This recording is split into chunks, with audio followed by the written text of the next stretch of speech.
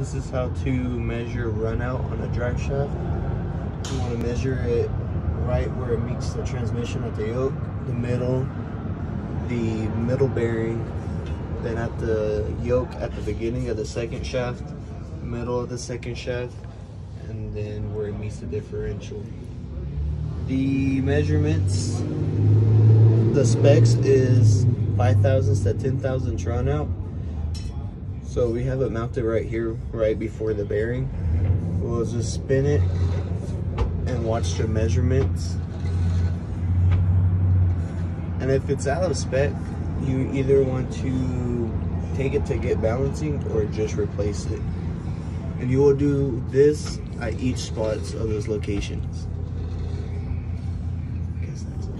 And the tools that you will need for this is a dial indicator.